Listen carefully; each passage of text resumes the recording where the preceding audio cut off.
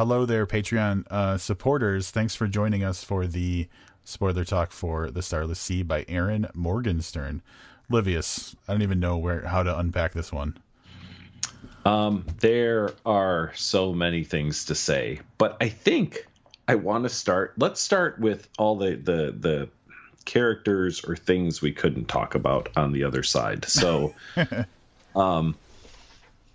I don't. There are so many cool concepts, and I guess I'm looking. I have some notes. The Parliament of Owls is probably a good place to start.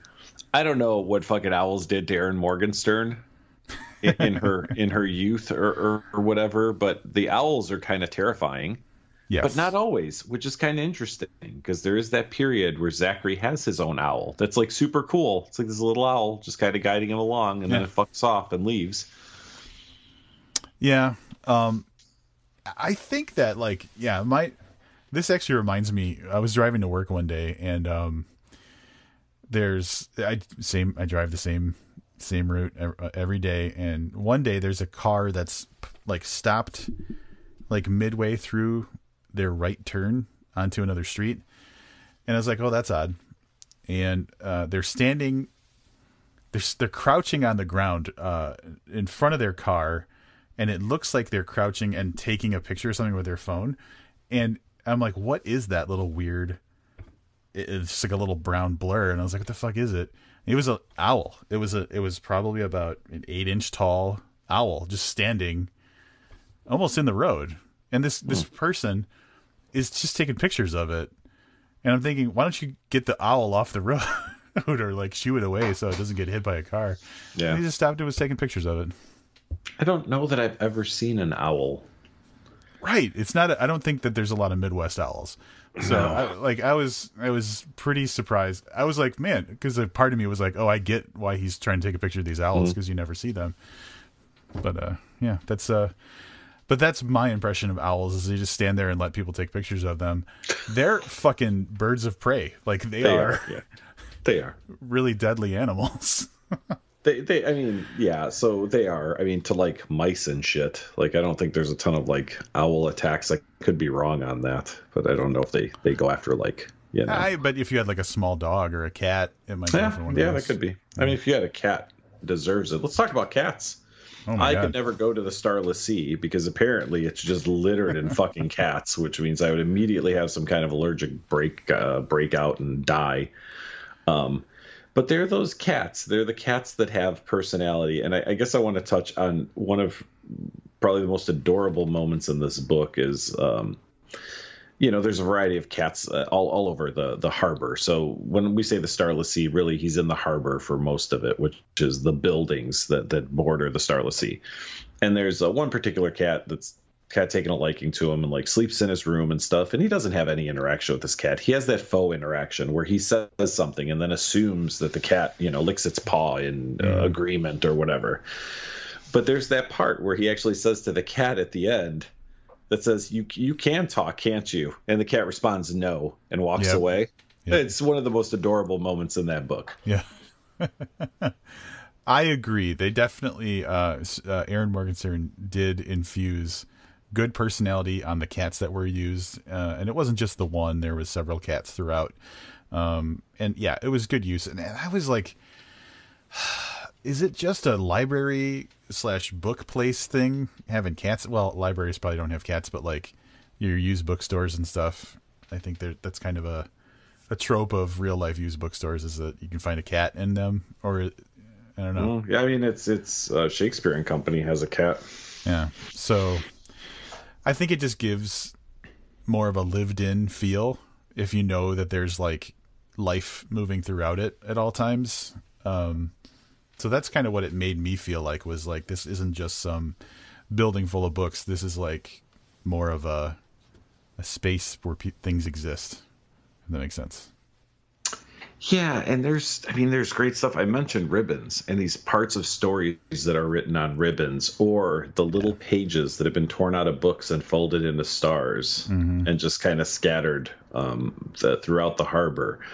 I mean, there was a lot of different ways that we looked at stories, because I think when you and I think stories, the average person thinks stories, you're picturing a book, even if it's an ebook, right? Like you're still in your head, you're thinking it's a book, and we forget that stories can be disseminated by words, word of mouth, or through pictures, or apparently on strips of ribbons. So there's a variety of ways.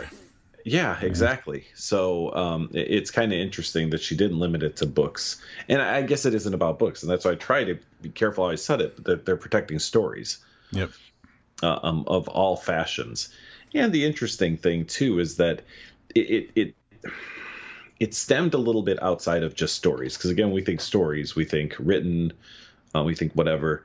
She really carefully looks at the stories around us. So the stories of other people. Which is not something I don't think we think about. I don't actively think about, like, Rob has his own story. Rob's just a character in my story. I think that's how we operate 95% of the time or more. And I thought it was really interesting, the work she did to make us aware that there's a story literally everywhere we look. Yeah, and honestly, that's one of the more difficult things that she pulled off in this book is how things connect to each other or influence each other, having to do with the individual stories of people. So I have several thoughts, and I hope I don't forget any of them. But for example, there's that we talked about the point where he reads about his, the time there was that door painted in the alleyway. So he reads in the book the thing that happened to him in real life. Later in the book, it comes back to that where Mirabelle is painting the door and runs into, what's her name? Madame Love Rollins, Zachary's mom. Yeah. And goes in and they have an interaction, which later on comes back when he sees that Mirabelle's got the deck of cards, the tarot cards that he recognizes from his mom because she gave the cards to Mirabelle.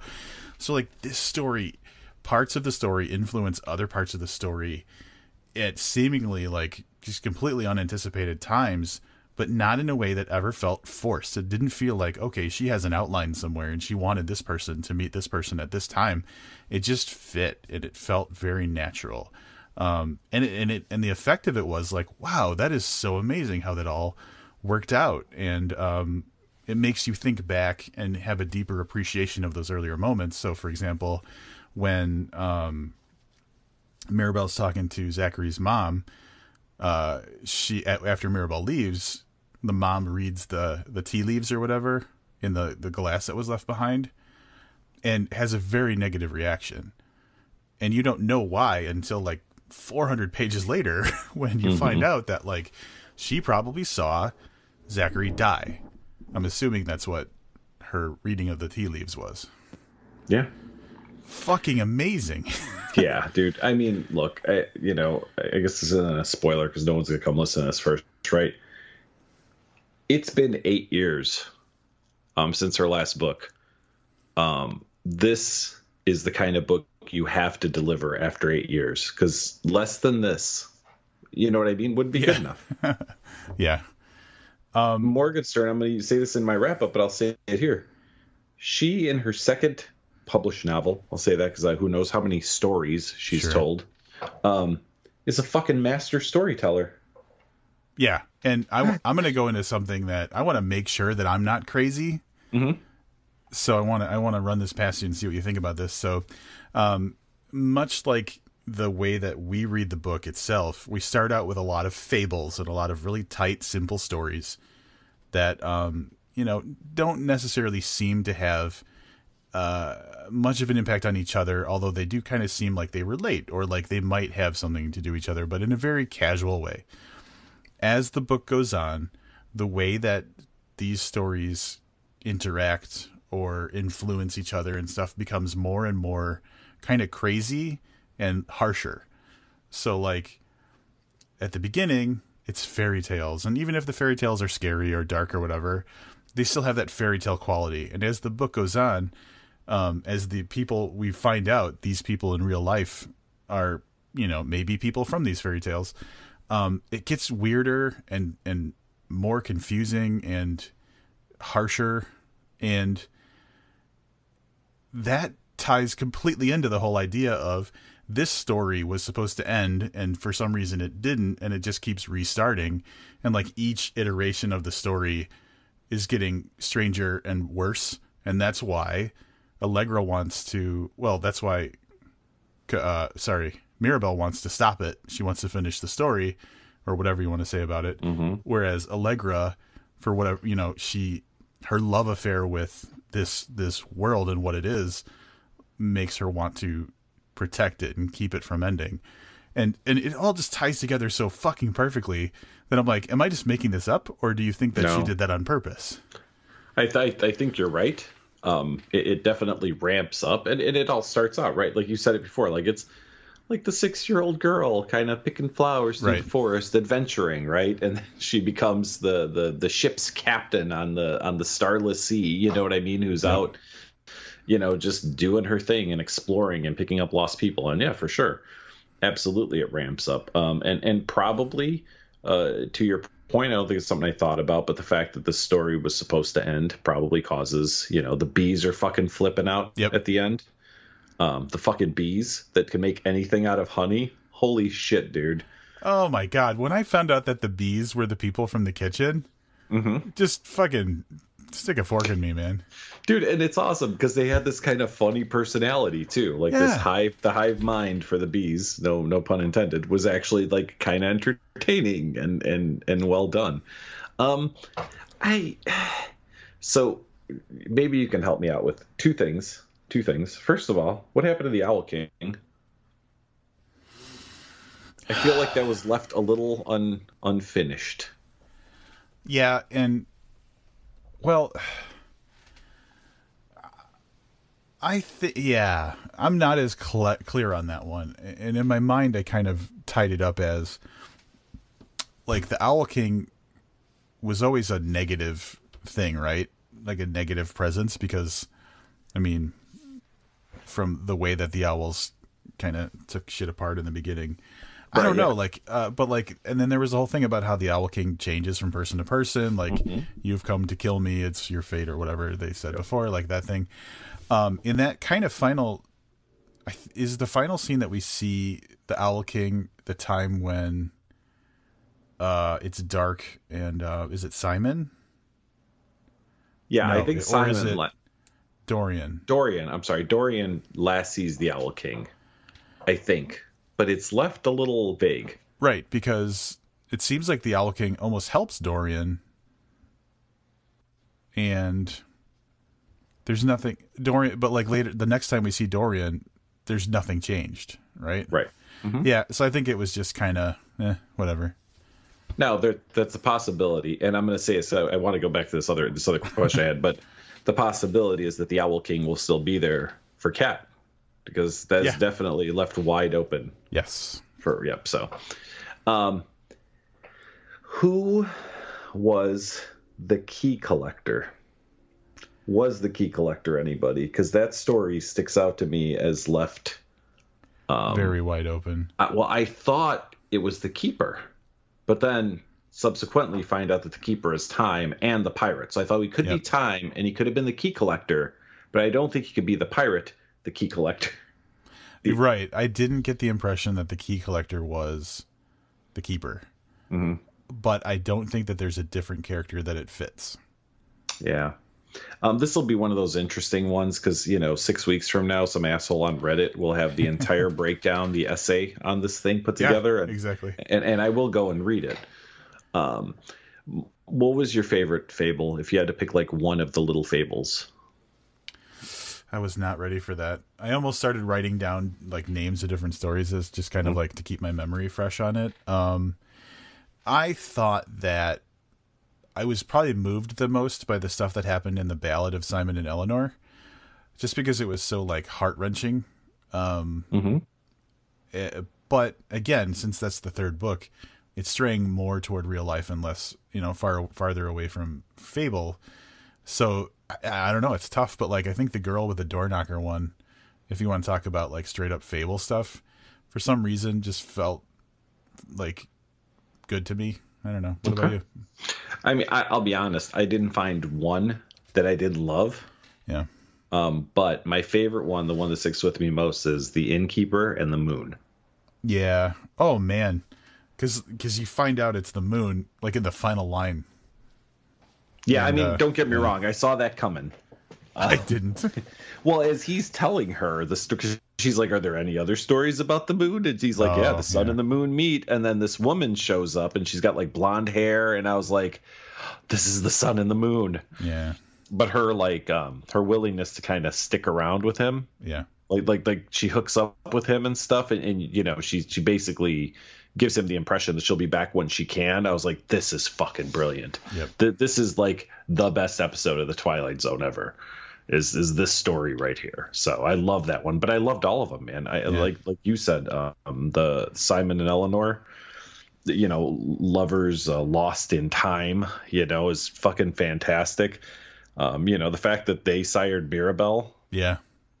you know, is terrific, and Mirabelle being the you know, the reincarnation, you know, the body of fate over and over. Yeah, I mean, it's just, dude, what's not to fucking love?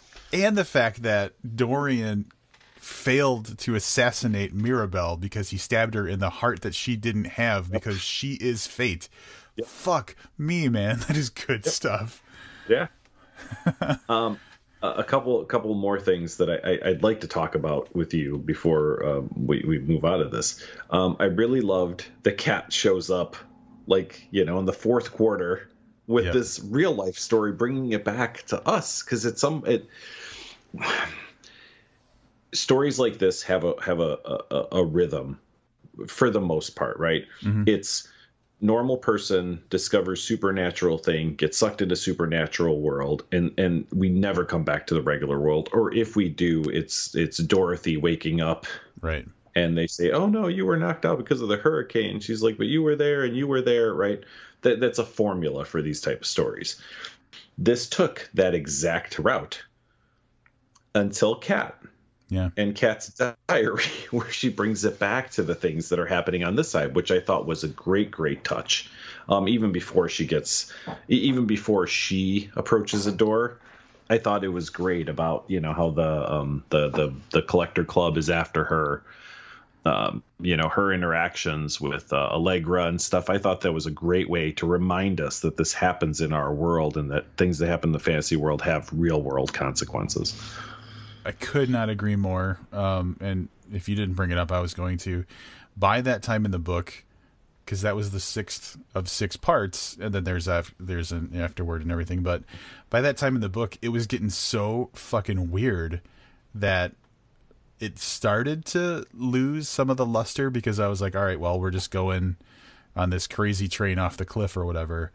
And yeah, the Cat's diary parts of the book really grounded me back into kind of zooming out into the overall story again. So yes, I 100% agree. That was a necessary part of the book, and it was unexpected in the way that it ended up basically being, here's the start of the new story. I didn't see it coming, because Kat was not given much time in the book at all up to that point, but given enough significance that it totally makes sense. This is the one person who just wouldn't give up on the fact that Zachary suddenly disappeared, and the qualities of her wanting to find him match the qualities of the people who are kind of accepted in this world. So again, man, like, the storytelling is just fucking bulletproof. Yeah. Now I'm going to throw one out there at the end. Might put a ding in that bulletproof status. Zachary is rescued by Fate's heart, right? Yeah, resurrected, I guess. Yeah. I'm sorry. Yes, resurrected would be a better way to put it. So is he Fate now? No. Okay. And here's why I say no. Okay. Because the owl, the king, got the vision that it had from Fate, right? When the owls destroyed Fate. Yes. But it wasn't Fate. It just gained magical powers from eating just devouring Fate or whatever. Right. Okay. Because right. Mirabelle still exists and meets up with the Keeper at the end of the book. So, right. Yeah. See, I wondered if Fate was something that could be passed off, kind of like the Owl King could. And I didn't have an answer. I didn't have a preformed answer. I was legit looking for guidance. like if you know what, it's like the Bird Box question, right? If I had her and said, "Listen, you can answer one thing for me. Listen, is this dude Fate now? Come on, you could tell me." Like that would be my Like, well, and the other argument against that would be that when she was talking to the Keeper, and they were talking about what ends up happening to Zachary. And she's like, he didn't think I was gonna let him have a happy ending, and I'm pissed about it. Like that would mean. Oh yeah, you know what I'm saying? Yeah. That to me means you're right. I forgot about that. Right. Yeah. So that's pretty ironclad, I'd say. That bulletproof. I'm telling you. I mean, This is the wrap up is going to be interesting to say the least. So she mentions a lot of books and some of them in passing. So we talked about she acknowledges the Cemetery of Forgotten Books and stuff. At one point, Waitress says, "I started that bird one, but I couldn't get into it." She's talking to Dorian. And my first thought was Bird Box. Then my second thought was the Goldfinch. Well, weren't they talking about Chandler, though? Raymond Chandler? No, because the Waitress was just the ditzy waitress. Like, the Waitress was a plot device so the Cat could later find out that Dorian was... You know what I mean? Yeah. So the Chandler was Cat. No, it wasn't Cat. Who was it that was talking about Raymond Chandler? It wasn't this ditzy waitress. Okay, you're right. It was something else. Yeah. So, and I don't think that there's a book that fits that anyway. So, yeah. And then I don't know if did you catch the Chuck Wendig? No. Kat is approached. God, I don't remember by who, but in her diaries, she's reading The Kick-Ass Writer. That's Wendig's book on writing. Yeah. I think there's several volumes, but yeah, she mentions that she goes, "Oh, I'm just reading a copy of the Kick-Ass Writer," or whatever she says. So that's a Wendig nod in this book. Yeah. I think that's all my notes. I mean, there's a couple things for the other side, but I think that's all I've got. Well, I'm willing and very open to the idea of, and we've never done this before, but we could do a spoiler talk part 2, where we revisit the conversation if something comes up later that we forgot to talk about. Oh, yeah. So we could. Yeah. I don't know. It sounds weird, but if it's worth it, we might try that. Yeah, I'm down for that. All right. Yeah. We're going to head back over. We're going to talk a little bit more about this story and do our wrap-ups and give this probably all the stars that are missing from Above the Starless Sea over on Regular Book. Thank you for being a supporter of this podcast. We love you guys so much. Hell, you guys are supporters. If you want us to do something, like, let us know. Shoot us a message. I'm sure there's some kind of Patreon messaging thing, or you can email us at bookpodcast@gmail.com. Tell us if you like these or not. We don't get a ton of feedback on these, which makes me sad inside, but if I'm being honest, like, we put them on here, but I think we do it more for me and Rob than we do for anybody else. So either way, thank you. And we'll see you again in a few weeks.